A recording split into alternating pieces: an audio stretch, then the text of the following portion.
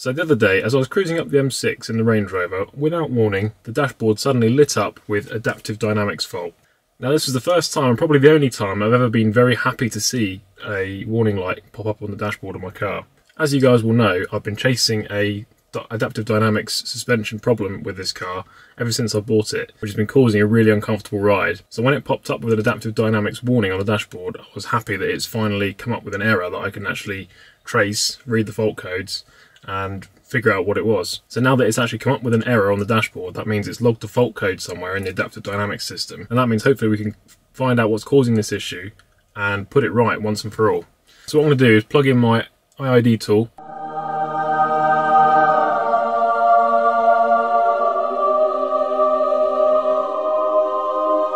which I purchased recently from one of my subscribers, which is very nice. Plug that into the OBD2 port, connect it to my phone, and then we're going to read the fault codes that are logged on the car. So let's do that now.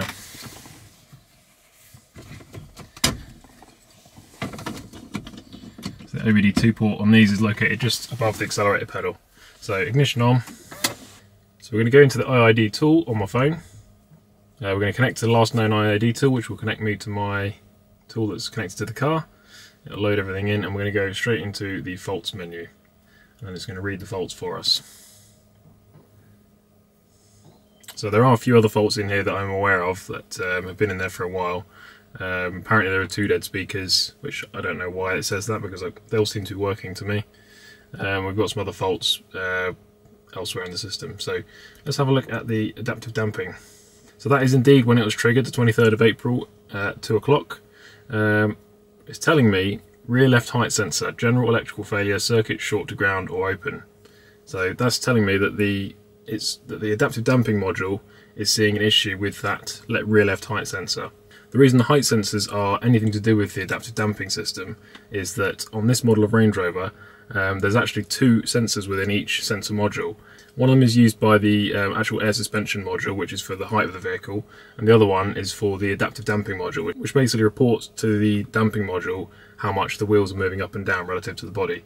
So that's telling us that that part of that sensor is duff.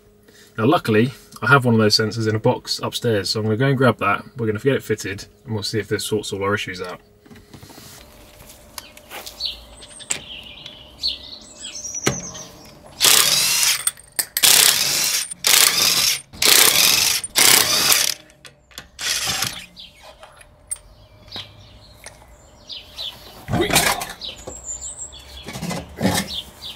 Forgot how heavy these are. Hiya!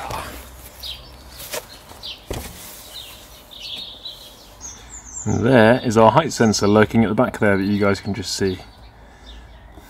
Time to get it out. So firstly, I'm just going to try and pull off this connector, which looks very crusty. I do believe you're supposed to just be able to squeeze these tabs in and pull.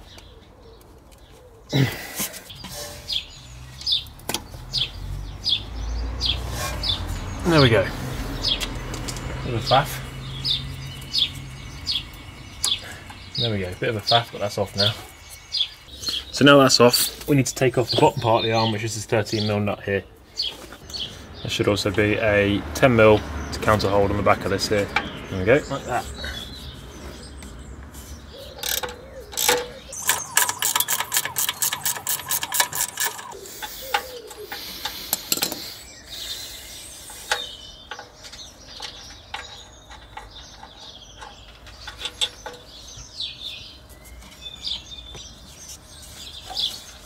I can get my spanner back.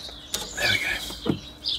So now that that arm is disconnected, we can move it up and down, which is what we need to do, is be able to get to the little screws that are holding it in from that direction. So the arm in some position blocks the screws, so you need to have that moving freely so you can get your tool in there.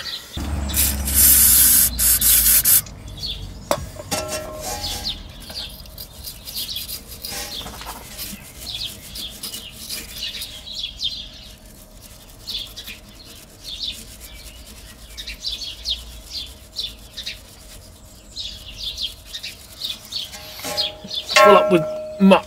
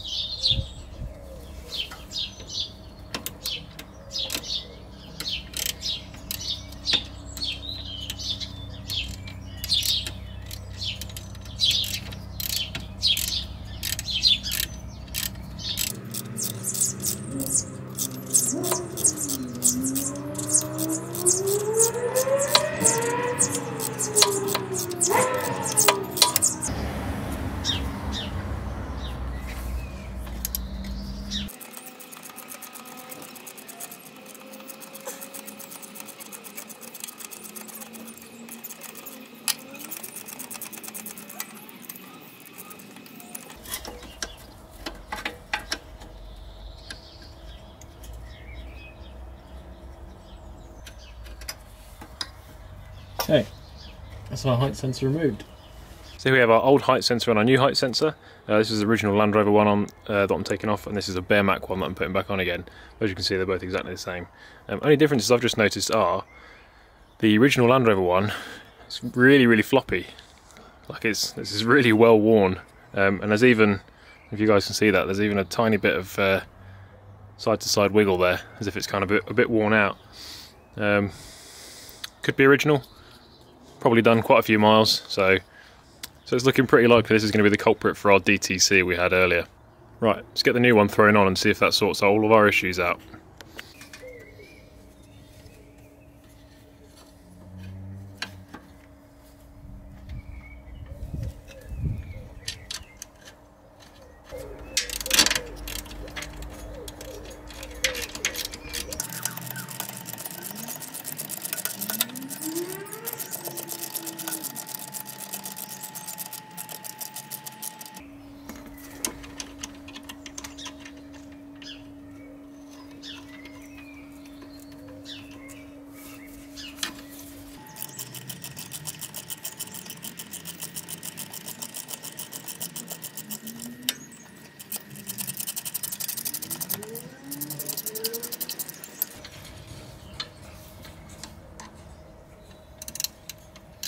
Just nip these up.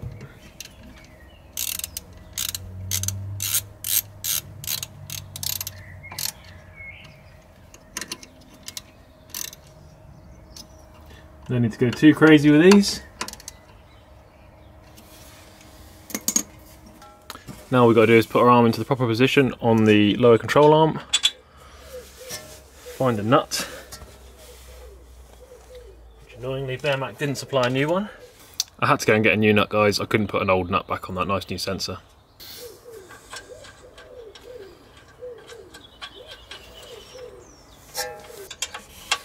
And back on our 13, just do it back up again.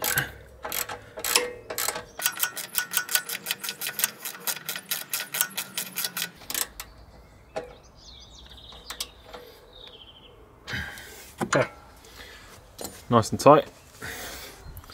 And then all we got to do is find our wiring loom, which I tucked away up there. Bring that back round.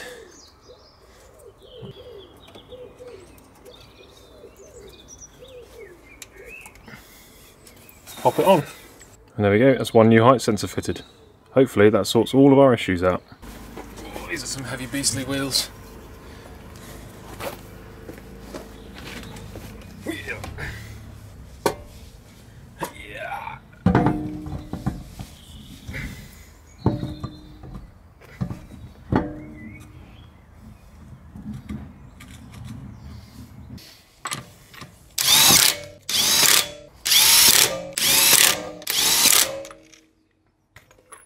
Okay, so we've just replaced that height sensor back in the Range Rover now.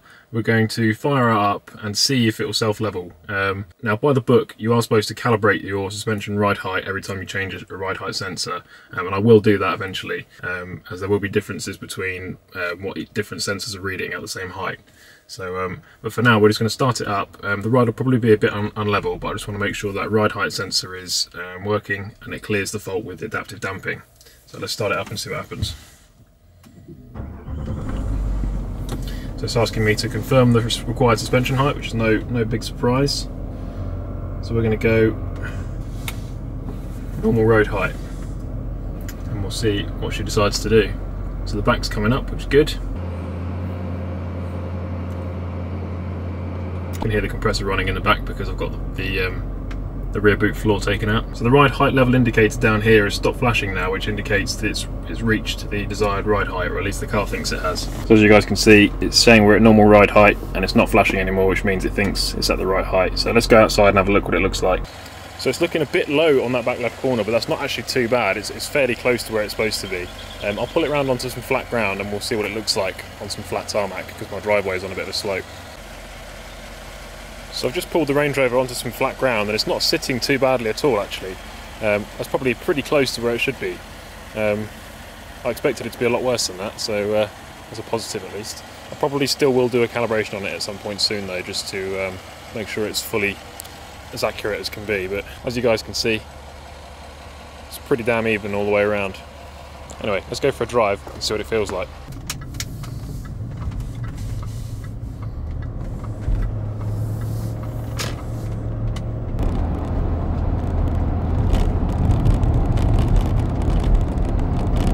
So I've been driving for a few minutes now, guys, and it pains me to say this, but it feels the same.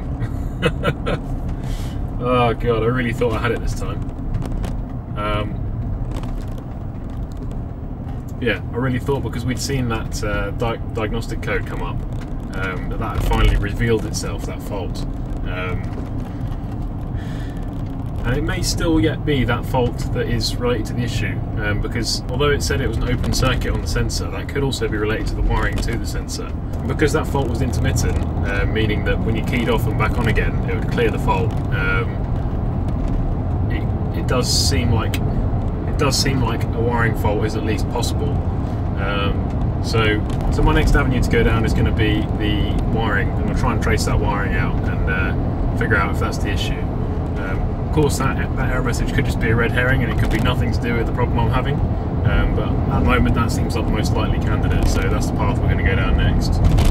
I do know that I've got at least one other wiring fault on this car, which is to do with the rain sensor, and one of the trouble codes that I've got that's logged as like a permanent code is a CAN bus signal missing for that rain sensor, and I know that that's caused by a splice in the wiring which sits underneath the driver's sort of sill plate as you step in. So that's going to be something I'll fix when I take the seats out. Could it be possible that there's another wiring issue to do with the adaptive damping module and the height sensors, perhaps in the same area? Who knows? We'll try and find that out. I need to trace the wiring diagrams and see where the wiring runs. So yeah, unfortunately, seems like we haven't solved it just yet. Bugger. I initially tried replacing that rain sensor, which didn't fix the issue, but I'll show you guys the footage anyway, because it might be useful for you guys to know how to do it. So while you guys enjoy that footage, I'm going to head back to the house, grab myself a beer, look at some wiring diagrams, and try and figure out this issue with the adaptive damping system. So anyway, see you guys in a bit.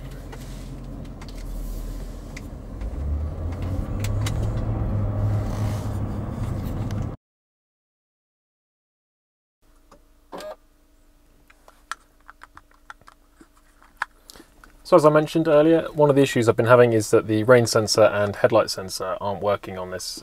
So this is a new sensor, or it's actually a second-hand sensor from a Discovery 4, but it's the same part that's used on the Range Rover, so this should be good. To replace it, I think all we've got to do is take the rear view mirror off and the little plastic trim around it, peel the old sensor off, affix the new one using a new 3M clear gel, which is what sticks it to the windscreen and allows the sensor to pick up on the light. Now I think we've got to go into diagnostics and calibrate the new sensor. So let's see if we can get it done. So to get this trim off, I'm just going to use a little screwdriver to prise the two pieces apart like that. And then it should just pop off like that.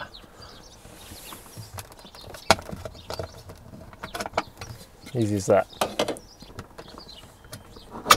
That's how the rear view mirror comes off. You just twist it, and we're just going to unplug that to get it out of the way.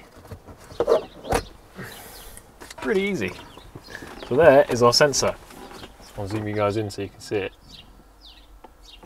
That is what picks up on the rain, and I think it basically uses a light sensor to detect when the rain is on the windscreen. And the same goes for the headlights as well, obviously. So all we've got to do is undo these clips somehow, not sure how yet, and then it should just peel off the windscreen. So let's give that a go. So we're just going to pull these two little clips off, which is as simple as that.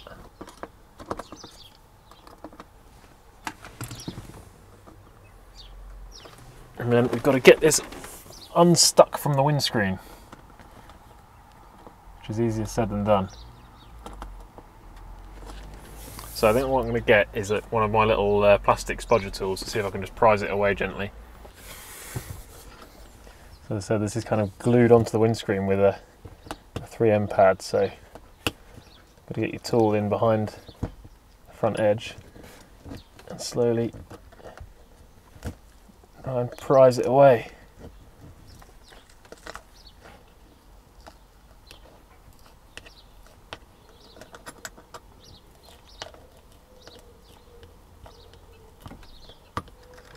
bit like that. So there we have our old sensor with the old pad on the bottom of it.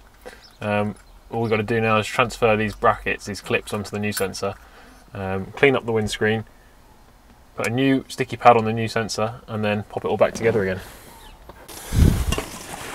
So I'm just going to use a bit of Goo Gone and then a bit of brake cleaner just to clean up that spot on the windscreen. And probably the same on the new module as well, second-hand module I should say. Got a bit of Goo Gone on our piece of kitchen roll there. Just going to give that a bit of a wipe up. And next we're just going to give that a really quick spray with our brake cleaner to remove any residue of that stuff. And finally give it another quick wipe up with the cloth. So here we have our good used rain and light sensor. I've just taken off the original adhesive pad on the bottom there, and I'm going to give it a quick clean up. I'm going to give it another quick clean up with Goo Gone and then a bit of brake clean just to make sure it's nice and fresh and clean before we put it on.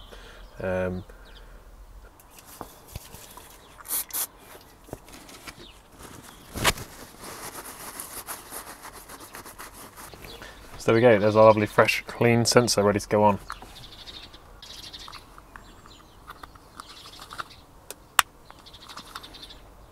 There we go, that's our two windscreen clips fitted back on again. So before I fit this, I'm going to give it one final clean with brake clean just to make sure none of my greasy prints are on there. Okay, so that's nice and clean. Let's find our adhesive, wherever that's gone. These are actually sold by a guy on eBay. They're pre-cut to the right size for the vehicle, so hopefully this should just go straight on without any need for adjustment and trimming. But yeah, you can see it's proper 3M stuff, and it's actually see-through like the original stuff was. So let's get rid of this stuff.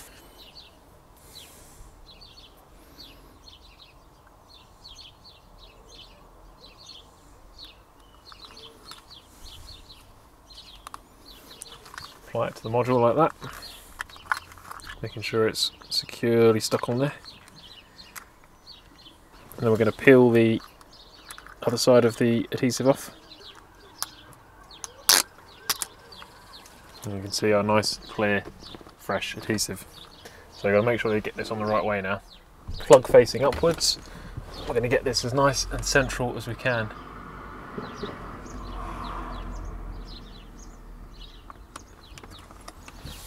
And then push it up really well onto the screen.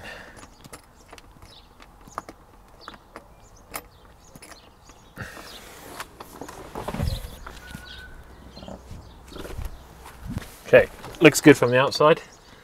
So now that I'm happy that's in the right position, I'm going to apply the clips, which work by just clipping in like that, both sides. And then you just bring these round over centre just to hold it in position nicely. Plug it in, and there we go. That's that job done, hopefully.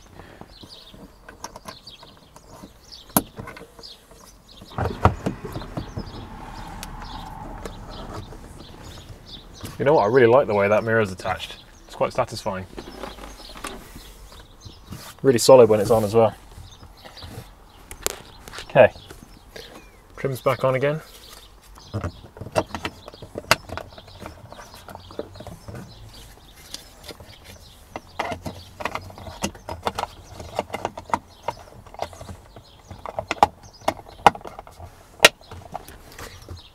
And that should be jobbed. Now let's test it.